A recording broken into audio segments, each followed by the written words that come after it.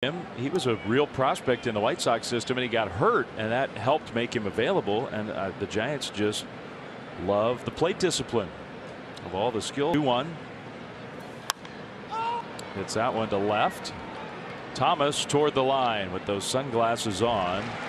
That's out number 3. Giants go down in order in the second. Midway through 2. To the count. González, there's a high fly ball to left. Backing up, Lane Thomas. Tagging at third, Flores. There's the catch.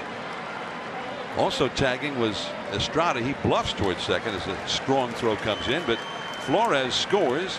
2-0 Giant. Great job there by González. That's really almost exactly the same fly ball that he hit in the second inning. And this one got him an RBI run in that 4-run figure. This guy. There's a bunt. That's a good one. And that is a base hit.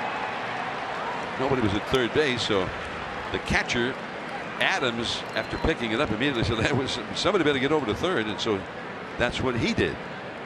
A great bunt by González. We didn't see him do a whole lot of his first RBI in his last at bat. Now he gets his first hit. Shows off his wheels running down first base. Perfectly executed bunt to third base. Playing the Brewers one game. González out to left field. Tough break.